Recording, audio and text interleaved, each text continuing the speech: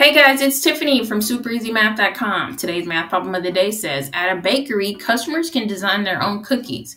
The base price is $1.50 for a cookie with an additional cost for each cookie that has flavored icing. Fiona buys 24 cookies with flavored icing for $54. Write an equation that could be used to determine the cost of flavored icing for each cookie. Well, we want to consider the fact that if the cookie has icing on it, we're not just going to pay the $1.50 for it, because that's the cost for just like a plain cookie but no icing. So I know that I need to take the 1.5. So I know that I need to take that 1.5 and add it to a mystery amount, which we'll just call X, to get the cost of one cookie plus the icing, because this is the cookie cost and this is the icing cost. Well, now I'm gonna group that because this together is the cost of one, okay? Now I'm gonna say multiply that by 24, because the problem explained that Fiona buys 24 cookies with flavored icing.